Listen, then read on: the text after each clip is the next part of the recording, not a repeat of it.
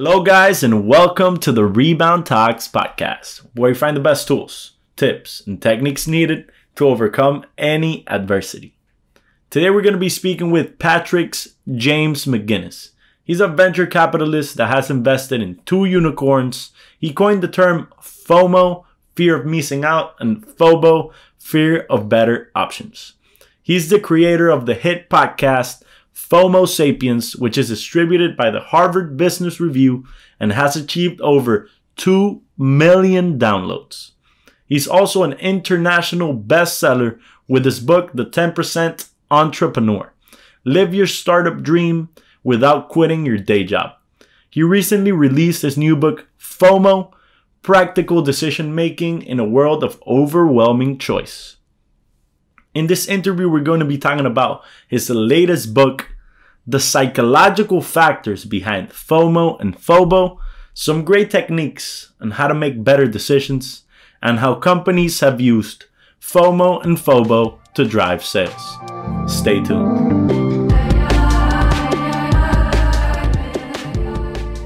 Hello, Patrick. Thank you for being here, man. I really appreciate it. Hey, it's my pleasure.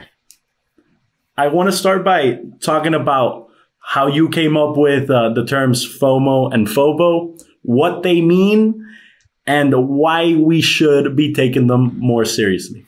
Yeah, so it all started actually when I was right out of college. So I graduated from college and moved to New York, and I started working as a venture capitalist. And oh man, it was a time when we had a crisis in the venture capital industry, and like it was the stocks crashed from the NASDAQ fell from 5,000 to 1,300. This was all in like 2000, 2001.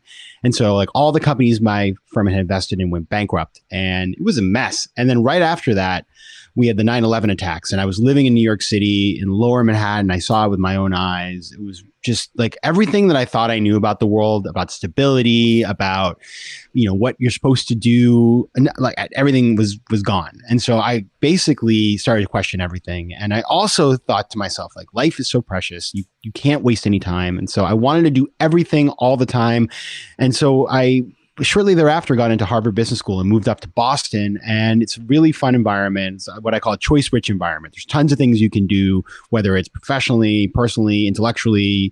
You know, it's just like a nonstop situation. And so I decided that I had to do it all, to the point where I actually felt stress, right? Like, oh, I can't, you know, I would go to like 4 parties on a Thursday night, and I'd get to the third one and I'd be like, oh my God, what if I don't make the next one?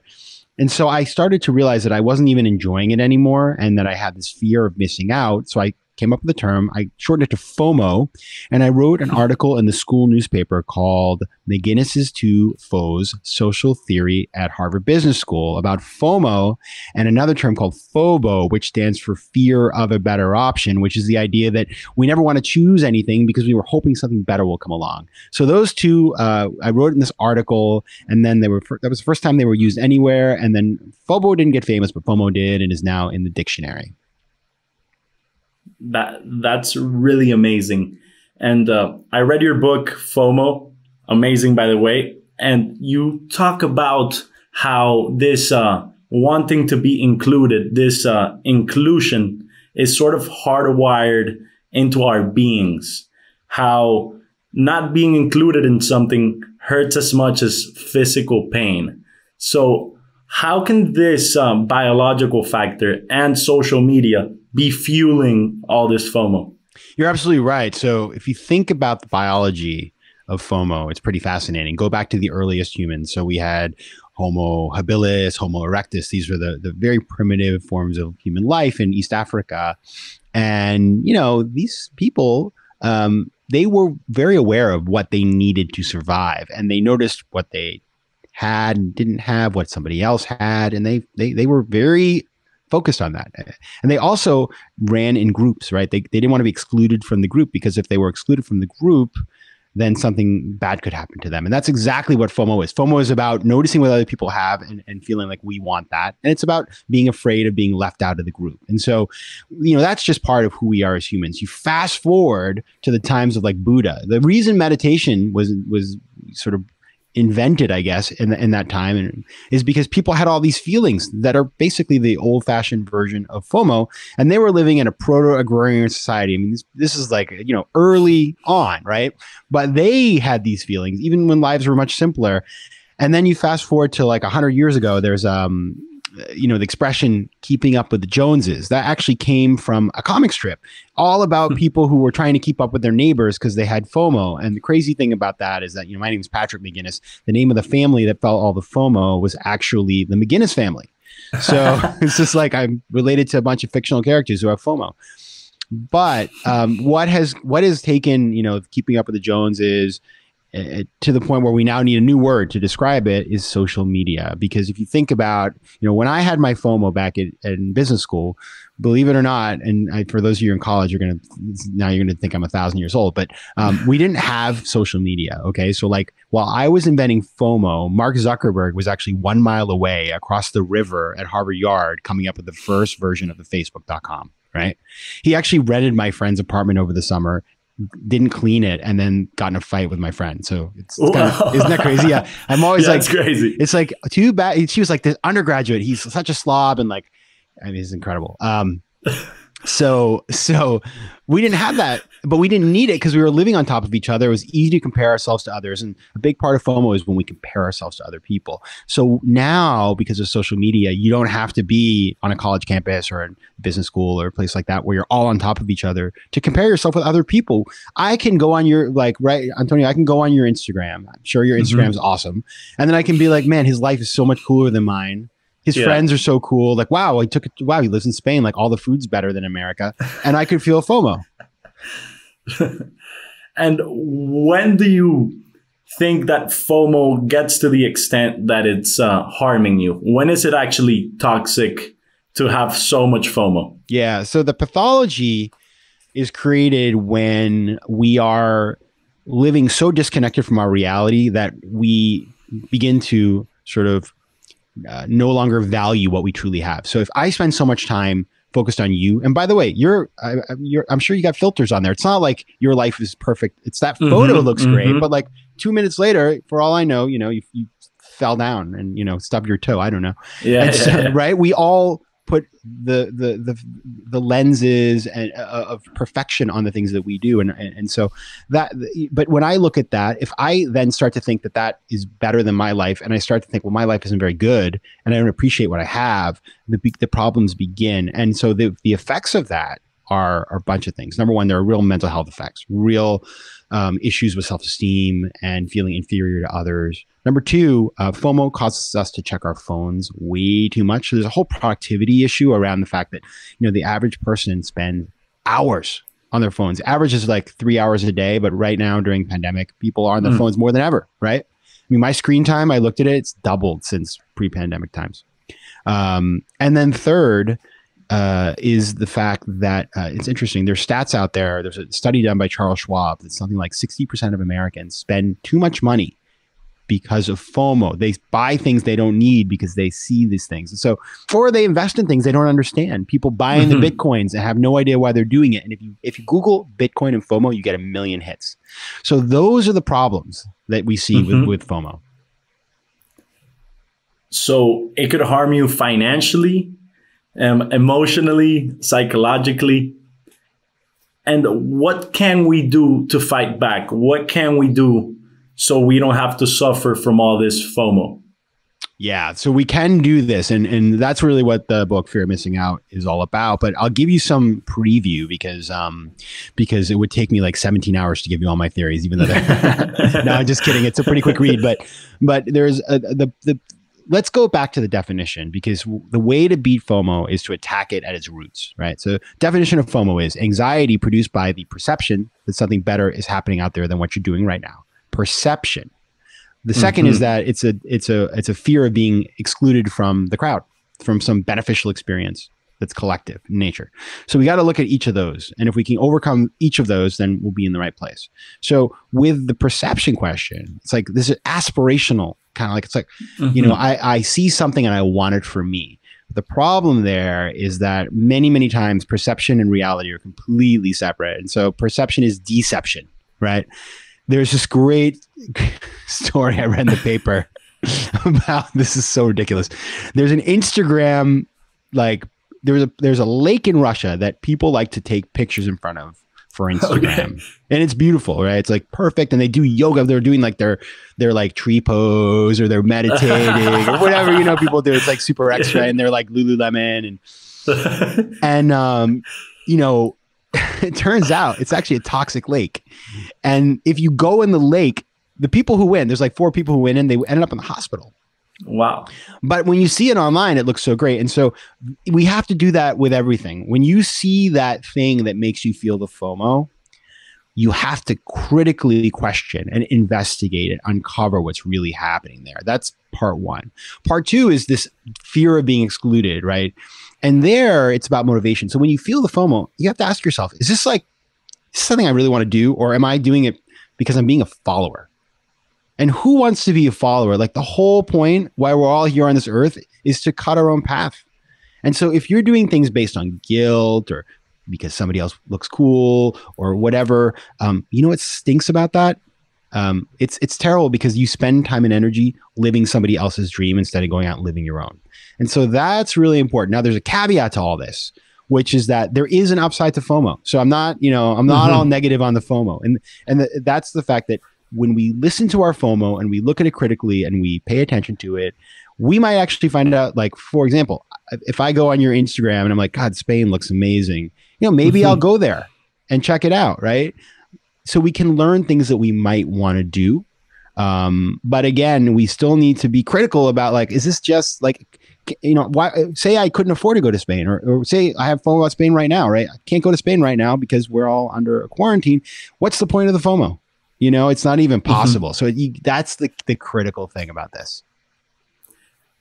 And I think that your previous book, the 10% Entrepreneur, and this new one could also help you understand why you're feeling this FOMO. And with the 10% Entrepreneur, approaching it in a way that you don't have to change your life in order to do what you really want to do. Precisely. So the point of the 10% Entrepreneur, and it ties in exactly with the new book, the 10% Entrepreneur was about how to, basically, I didn't know it was about this at the time per se, but it was about overcoming entrepreneurship FOMO. Like, I want to be an entrepreneur, but, you know, I'm telling people, what I wanted people to take away was, like, if you want to be an entrepreneur, you don't have to quit your day job. You can start on the side and then see where things go from there. And so that's the whole point of the book. The new book, where I talk about FOMO, it's not just about entrepreneurship. It could be anything. Say you want to learn a language, say you want to start a nonprofit, say you want to get involved in politics. I want people to listen to their FOMO and then attack it, you know, in a thoughtful way, and maybe even benefit from it, and, you know, sort of, but not just sort of pining. There's 2 bad things that can happen. Number 1 is you spend your whole life yearning and never do anything, which is so lame. Like, who wants to live like that? Or the number 2 is that you chase after everything without ever having a focus, and then you achieve nothing. So I'm trying to give you the third path where you can have what you want, but do it in a smart way. Doing it incrementally, especially now, since all the barriers to entry to entrepreneurship, podcasting, basically, I feel like almost to everything have gone down so much. And it's so easy to do both things at once if you could just find that little bit of time. Exactly. Let's look at you, right? So you've got this podcast. So how much money did it take you to get this podcast going? No money at all. Exactly. And you're meeting people and you're learning stuff. And, you know, it's like, now we know each other. I started a podcast like 4 years ago. It cost no money to do it. You know, it's like I bought some equipment, that's all. And now today my podcast is like in the top 50 business podcasts, and amazing. And I never spent any money. So it's crazy. So there, you know, we can do these things, right? It's about breaking the mold, thinking differently, and being creative. And something I think that's really important too is being decisive, having that focus, doing the techniques that you mentioned, in order to have clear decisions and not be worried that the decision you made is maybe the wrong one, or keep dwelling on other decisions that you could have made. So what can people do to build this this skill that is making decisions and not dwelling on other alternatives.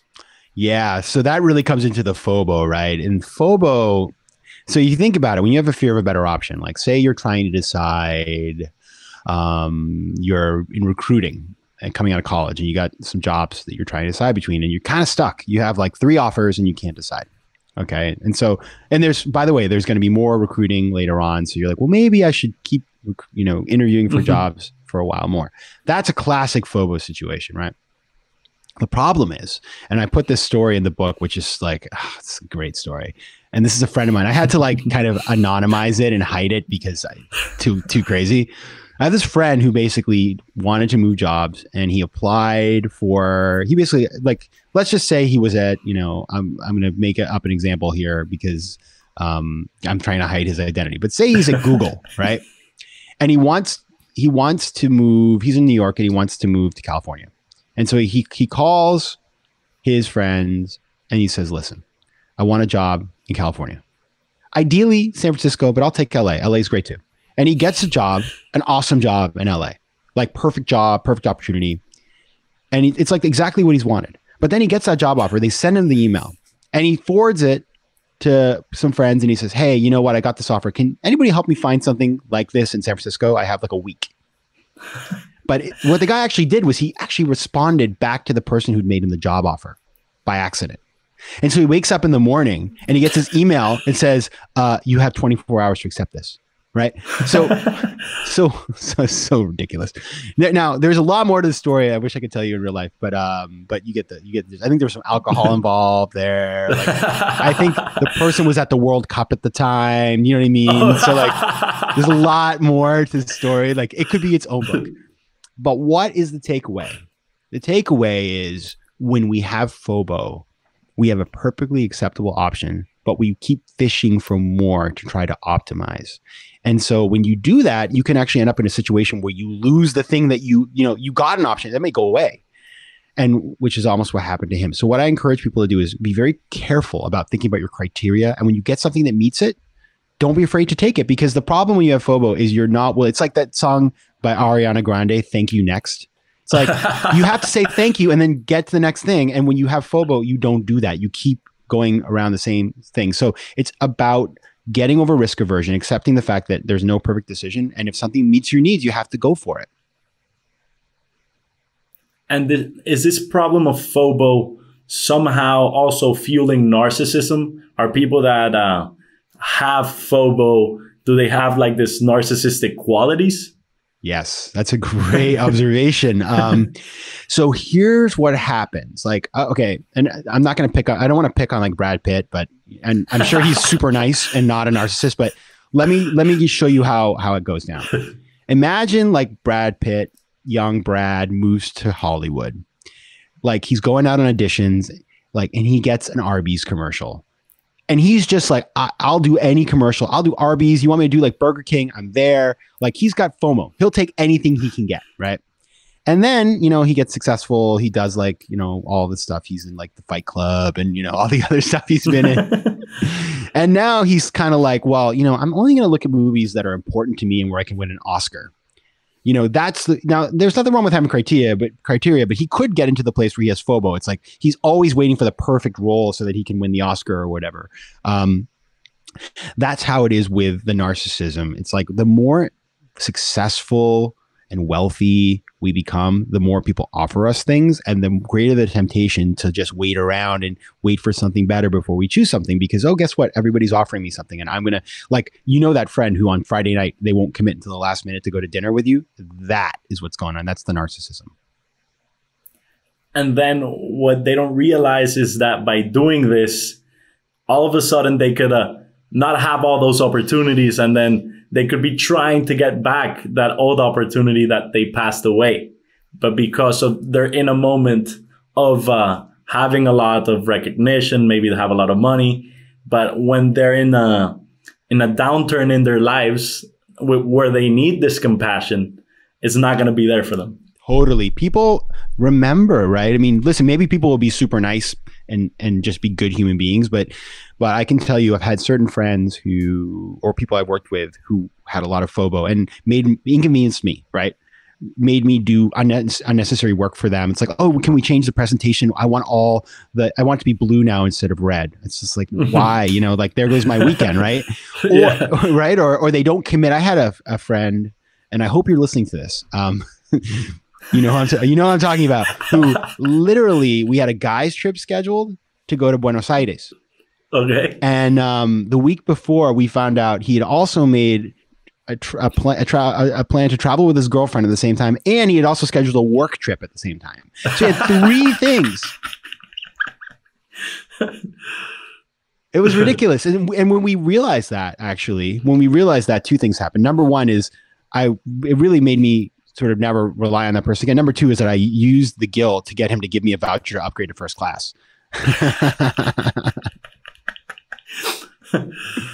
And how can you help one of your friends that you notice has a lot of FOBO and you want to help them? It's like, yo, you shouldn't be doing this because this is wrong. What can you do? What I did for this friend was actually I wrote this book and gave it to him. But what you can do, you don't have to write a book. You can give him my book, but what you can do, this is super important because it's so annoying. And what happens, people with FOBO who do these kinds of things, yes, it's really selfish and terrible, but also we have to have a little sympathy because like it sucks to live that way. It's not a good life. Like living like that is horrible. And you basically ruin all of your relationships. And so what I do with people like that, and I've done this all the time, I do this now because like I feel very comfortable doing it, is for example, I had a recent thing where we were trying to meet up. I was trying to meet up with 2 people for drinks or something. And you can do this. I mean, this is a social example. You can do this in any aspect of life. And, you know, it was like this thing where we kept on rescheduling. It was like we were on the 4th time around. And so then they said, one of the people said, okay, well, you know, I think maybe tomorrow works. Let me get back to you tomorrow and let you know. And I said, actually, can you let me know by 5 o'clock today? And then we'll know. And so basically what you have to do is give people boundaries. And then you have to accept that they, you know, no matter what happens, that you have a plan. Like I was like, I'll meet with the other person anyway, but like you basically have to only deal with these people in ways that are acceptable to you. And you have to give them clear boundaries in which to operate.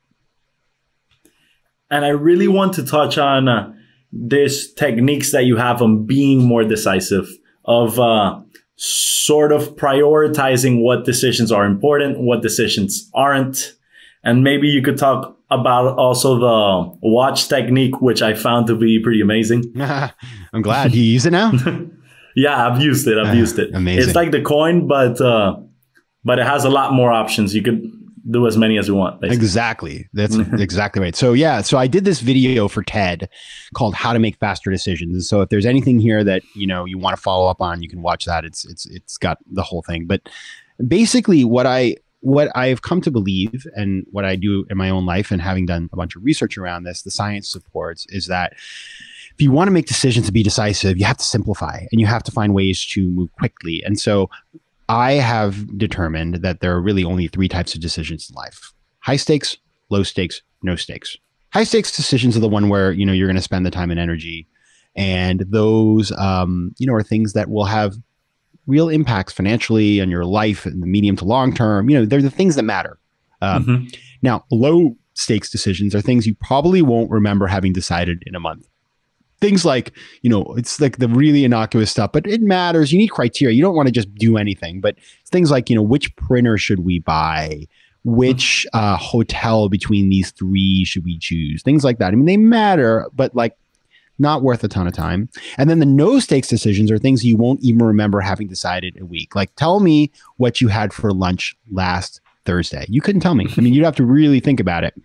And maybe at the time you spent a lot of time thinking about it. And so listen, this is how it works. Basically, with the low stakes and no stakes, I have the strategy that is about outsourcing. So with a no stakes decision, you know, we make these all the time without having any issues. But when you get stuck, and there are people who are very prone to getting stuck. It's like you could spend 15 minutes deciding whether you're going to wear the blue shirt or the white shirt, and it doesn't matter.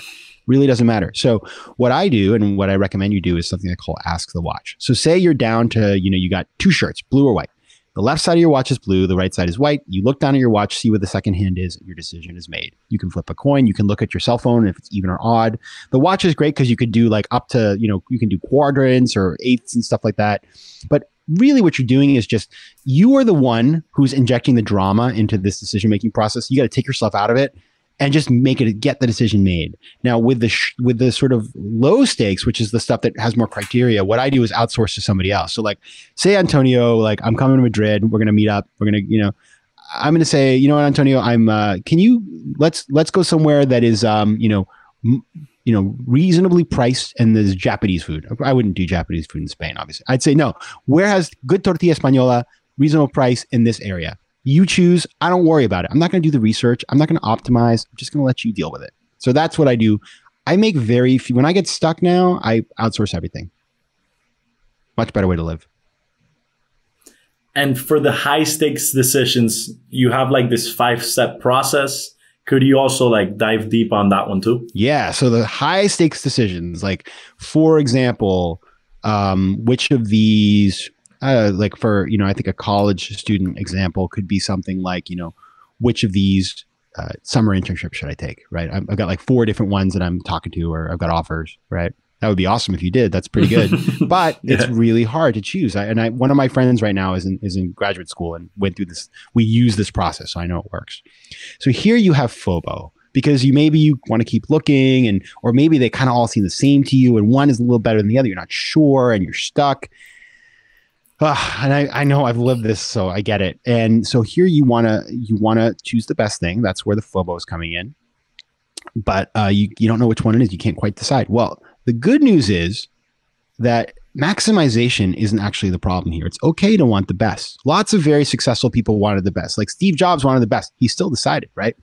The problem you're having is it's your process. Your process is broken.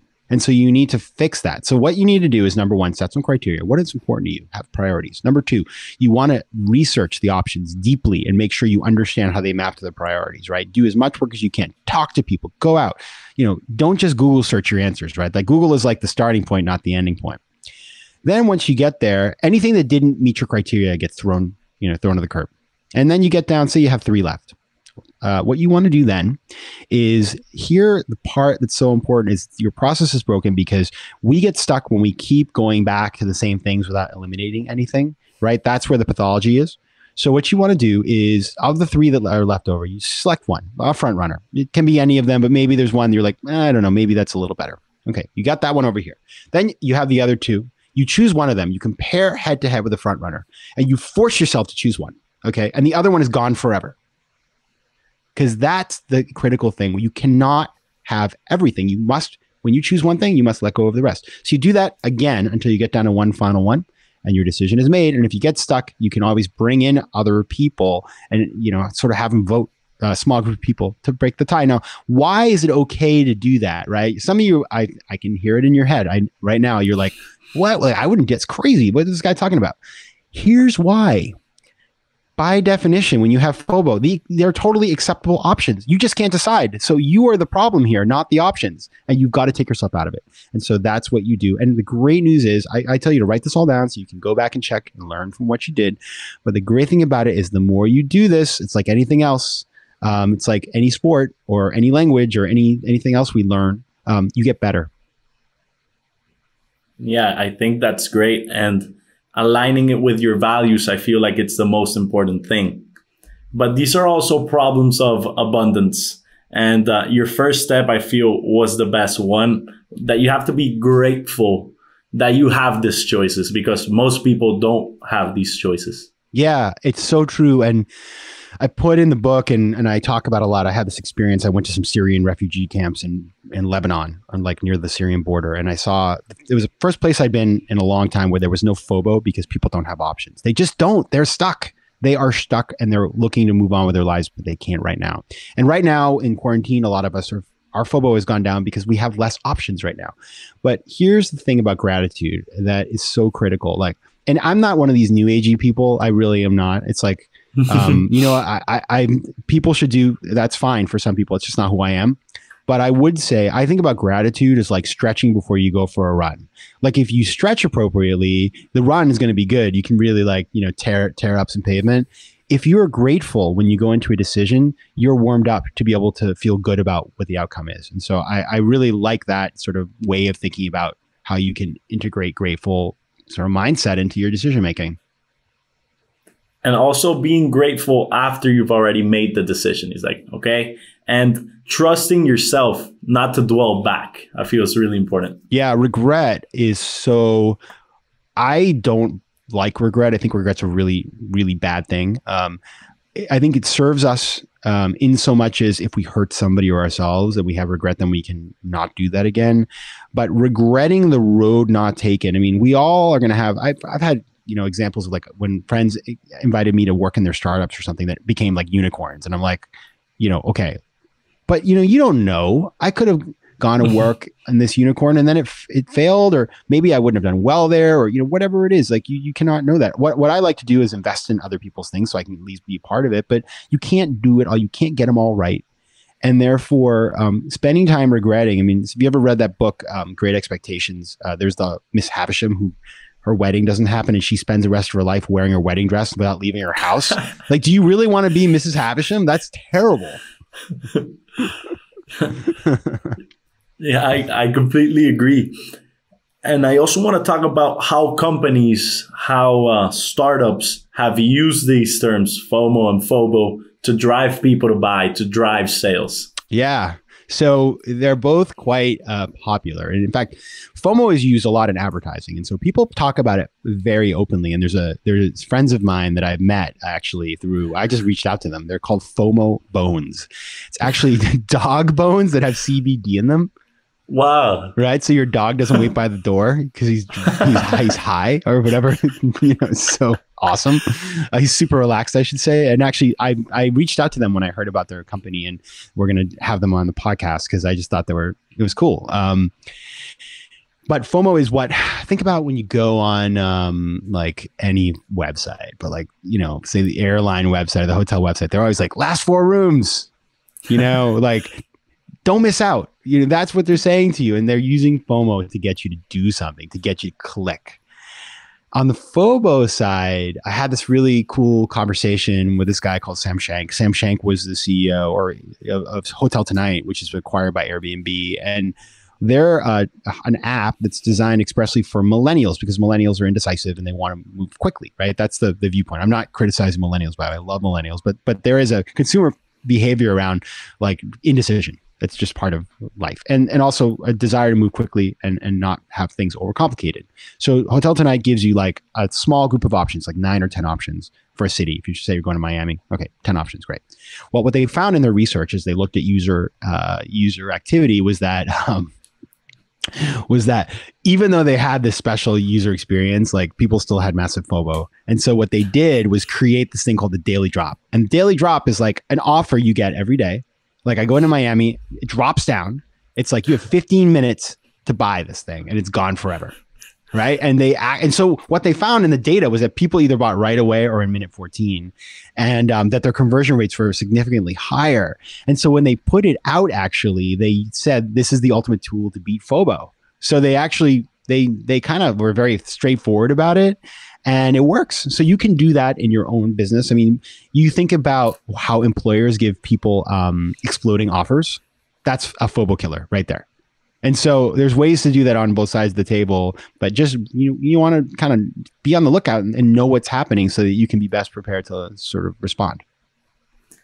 And I think I live in Spain, so they always talk about Sarah, Inditex. I think they've exploited this the right way because in Sarah, they change their clothes like every week and it's very scarce or whatever. People have to constantly go to see what's there. So I feel like they've created the perfect space for FOMO and for FOBO. Totally. All the fast fashions like Zara and Massimo Dutti and like Uniqlo, they do a really, because it's like if you don't come in right now and check every week, you're going to miss out on this thing. It's going to be gone forever. So it's a very smart strategy. That's excellent. And I think we've covered a lot. I'm really happy with this interview. Is there anything else you'd like to say or anything that you'd like to promote? Yeah, I'd be delighted. Well, first of all, it's super fun being here. And I love that you guys have started this podcast. It's great. Number two is if people are interested in connecting with me, so the best place to find me is at my website, patrickmcginnis.com. That's MCGINNIS. Check out my podcast, FOMO Sapiens, distributed by Harvard Business Review. And FOMO Sapiens is like my life at this point. But I have on kind of entrepreneurial thinkers. So I've had everybody from like Andrew Yang, the presidential candidate, to CEOs of major corporations like Chobani, and Zola, to like, I had a 12-year-old kid on one time, which was really cool. And experts in digital wellness and productivity. So it's really, it's a show about how entrepreneurial thinkers make their choices they do and how we can learn from them. And then the new book is called Fear of Missing Out, Practical Decision Making in a World of Overwhelming Choice. You can find it at your booksellers. It'll be on, it's on Amazon around the world. It's coming out in a bunch of different languages in the next year or so. So if you live in Latin America or you live in Asia, you'll find it there. And and then Instagram is I think my Instagram's pretty good. It's FOMO inducing. So it's Patrick J McGinnis. Patrick J McGinnis. Well, thank you, Patrick. It's been an honor, and I really enjoyed it. Thank you for watching this episode of the Rebound Talks podcast. I really hope you enjoyed it. We're coming out with episodes every single Wednesday, so please subscribe, leave a like, and if you found anything useful, comment it down below. See you next week.